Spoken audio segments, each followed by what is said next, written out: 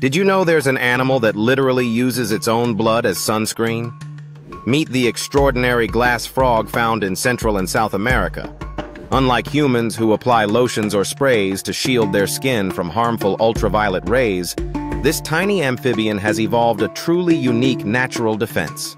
When exposed to intense sunlight, the glass frog floods the skin on its back with red blood cells, creating a vivid crimson shield just beneath its translucent skin.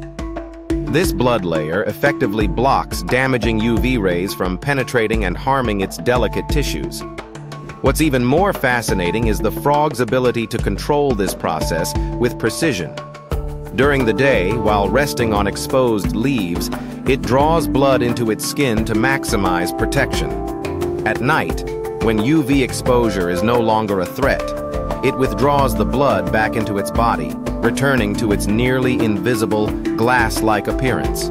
Scientists believe this remarkable adaptation not only prevents sunburn, but also helps the frog avoid detection by predators, blending seamlessly with its environment. This real-life biological sunscreen is a stunning example of nature's creativity and survival strategies.